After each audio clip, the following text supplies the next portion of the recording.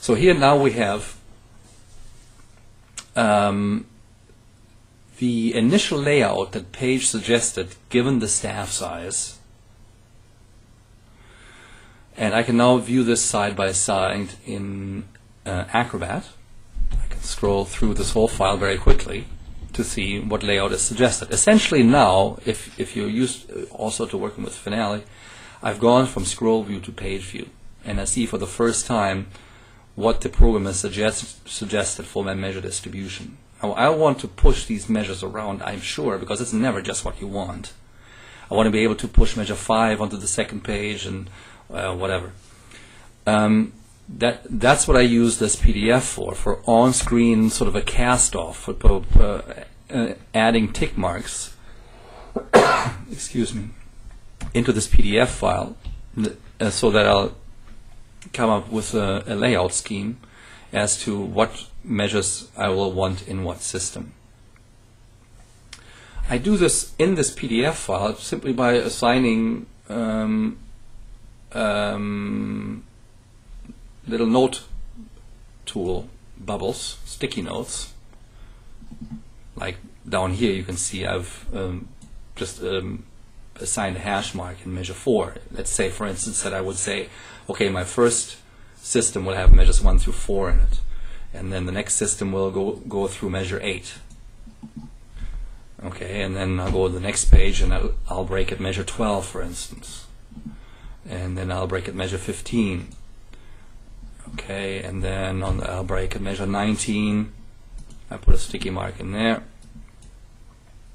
and then I'll break at measure 24. I mean, I'm just making this up right now, and this is totally random right now. I just want to show you how I do my cast off on screen. This is sort of how you would do tick marks on paper if you're doing your a layout plan in advance. In this particular case, we're doing our layout plan after the fact. We already have all the data in the machine, but we need to do the layout, but we'll do it in the files rather than on paper. So you see, this is how I do my tick marks, or my cast off marks in this particular PDF. Like that. Now you can also see the utility of having assigned these measure numbers. And Ediscore script has made them very large, and they appear at the top and they appear at the bottom. They're exactly the same. For some reason, measure 1 is never assigned. I don't know why that is, but I don't care.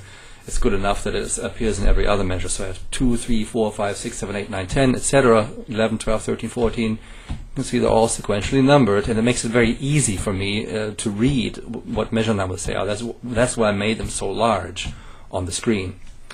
Some Ediscore script in the end is going to throw it all out and just leave the measure numbers at the beginning of the systems. But for right now, it's useful to have them all in there. There's a total of 39 pages in this file. Each page has one system, as you would expect, because it reflects one single score page. And so this is the file that I work with to do my initial work on in order to determine my measure distribution. Now, remember, I've also generated a MIDI file. You can use that MIDI file and play it back in any MIDI software that you can run. I've found out you can actually launch the Windows 3.1 in DosBox and then run the old-fashioned MIDI score on that. But I find that very cumbersome, so I don't use that anymore because MIDI score cannot run in that doesn't run in CMD, and it can't run by itself in DosBox. So you're basically out of luck with that, unless you launch the entire Windows 3.1 operating system or something in DosBox, which I think is rather silly. So I use Finale in order to make a MIDI playback file. That's fine. You can use Sibelius, or if you have MIDI, some other MIDI software, you can use that as well. I just happen to have Finale, so I use it to make a MIDI file. Let me just launch Finale 2009 for that particular purpose. And I'm going to open this particular MIDI file. The file name that's automatically generated is, by default, I call it playback.mid, and I open that. And I assign the tracks. It does recognize the P9 values, instrument ID 19, for instance, and 20, 18, 17, 16, and so on down the line, those are all the P9 values. That is recognized, which is a useful thing to know. I don't have to memorize all these. I have them all keyed into some shortcuts. So for instrument ID 19, I just press a shortcut key for 19, and it automatically tells me that 19 is the flute staff.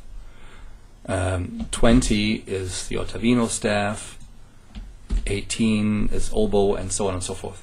I won't do this entire process of here on this video of preparing this MIDI file in Finale. It's very easy to do. It takes about 5 minutes or so, and then I have the complete playback file with every staff assigned its own channel, and they're all playback definitions and transpositions and all that. It doesn't take very long to do that. It takes about 5 minutes, but I don't want to waste your time on that.